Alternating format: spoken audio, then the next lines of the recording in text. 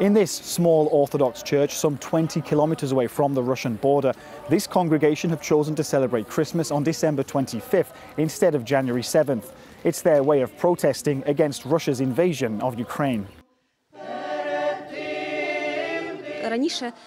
Before, we just accepted everything that was imposed on us. We didn't even think about it. But now, in our family, we only speak Ukrainian. We're teaching our child about Ukrainian culture and traditions. I don't want anything to do with those who bombard our country and massacre our children. Father Gennady spent 70 days in his basement to escape the bombardment during the Russian occupation of his village. They brought us horror, death and ruin.